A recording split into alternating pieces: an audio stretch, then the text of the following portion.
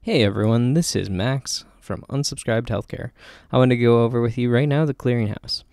In the left side column, you'll see Add to CSV file, Save CSV file, Clear rows 6 through 70, Clear CSV.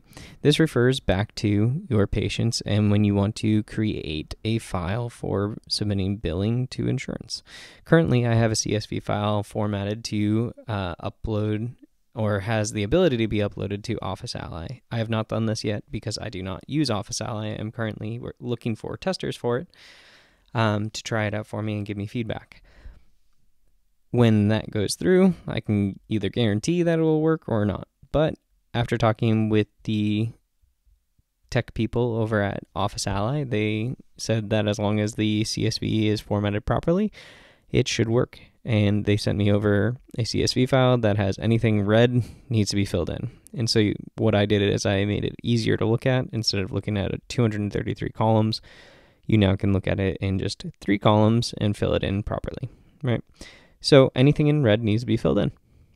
When we come here, if you see Blue Cross Blue Shield, if you know that it's a group health plan, you'll click group health plan. Otherwise, if it's like Medicare or anything else, you'll click on that. But you can see that it added an X here and got rid of all the other reds.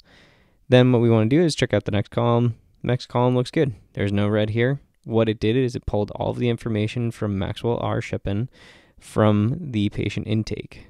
So when you perform a patient intake and you add all of the billing and everything else, it carries forward to all of your sheets and it's easily populated. This up here in this corner, it's just all of your information and it just populates into the CMS file or the CSV file properly. So we go into the third column here and it says, do you accept assignment, right? So if you're going through Office Ally, most likely you're going to click yes. If you were providing just a super bill for your patients, you would click no, and you could then check on the diagnosis codes. So this again is still searchable. So if you're looking for cervicalgia, you type in cervic and it comes up. If you want to do low back pain, right? Unspecified low back pain is right there. And let's say they had a shoulder, right? So we go here. Adhesive capsulitis, perfect. Now we see no reds there. Okay, so come down a little bit further. Please fill in the dates of service from cells in cell B29. This is getting into the CPT code area. The CPT code area is where you fill in all of your CPT code information. So say that we did an initial evaluation today, the 19th. I'm a physical therapist, so we would use modifier GP. I'm going to come over here and do diagnosis pointer. We did it for A, B, and C. $200 is what I charge per unit. And you don't have to worry about ID qualifier. It is not in red. I'm going to click on my name, and now you can see it populates an example of an NPI number. If we want to continue on, say we did more than one CPT code, which most people do. If we did like therapeutic exercise, but we don't want to have to keep typing in the name, I made this box over here so that you could select how many CPT codes you want.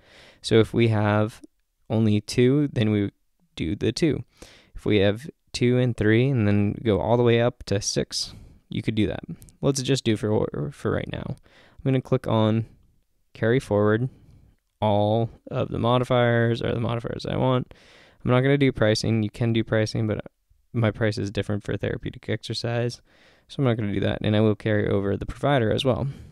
Now you can see that it only fills in through CPT code 1, 2, 3, and 4. 5 and 6 are blank. This makes it so that it formats properly.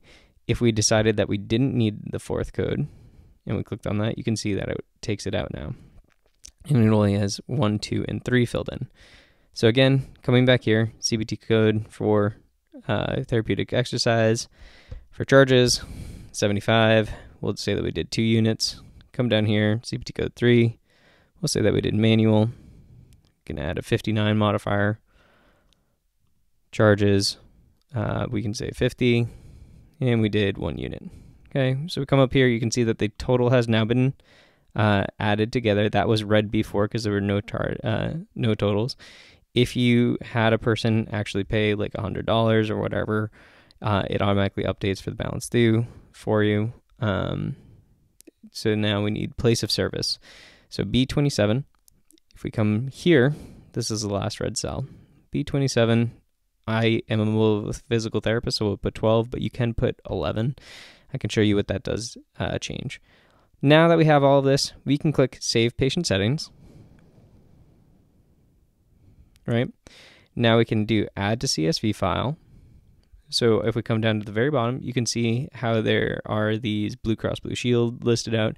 This is actually the information that the file will populate and send over to the Office Ally.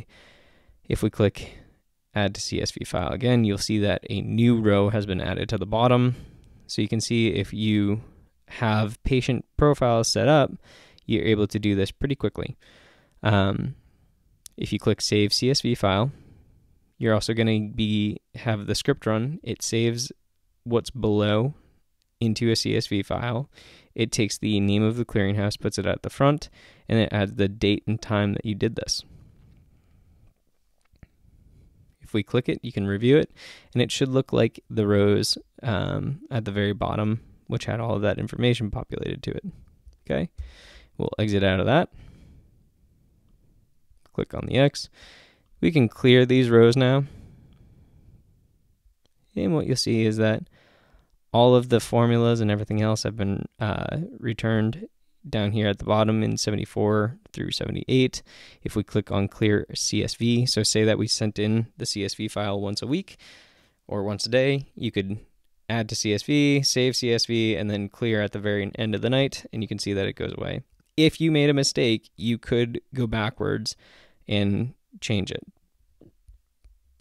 Right? That's how you undo it. Same thing if we're trying to bring the patient's information back.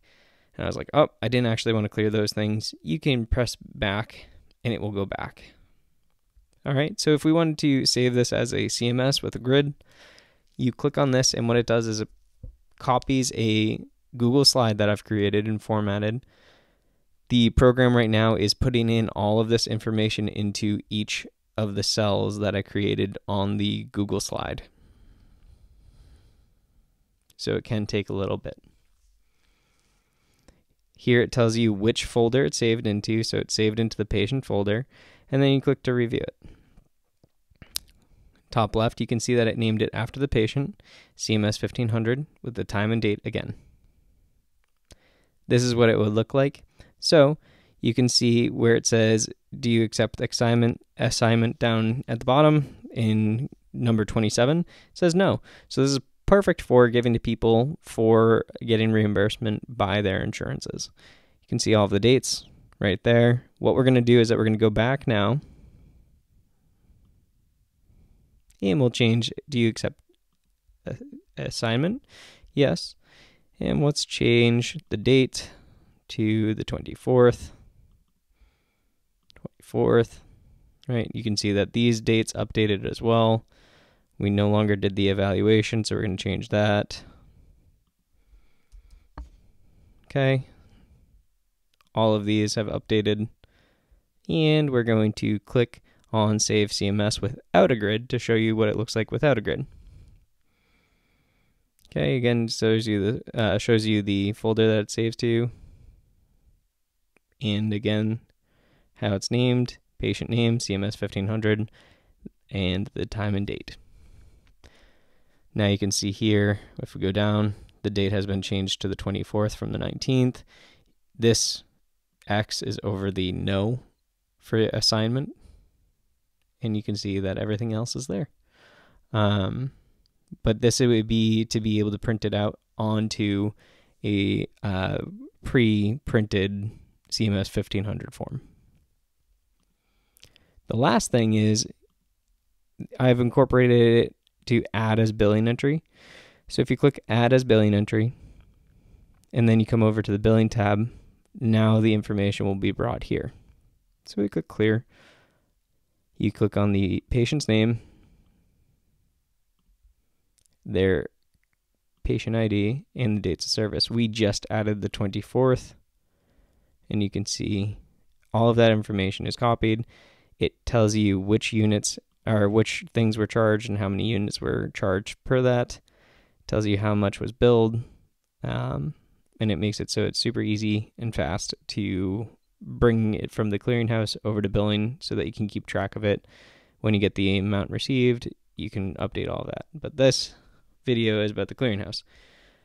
So I've just made it easy to do that. So again, we click clear rows. This is the last feature. Everything updates.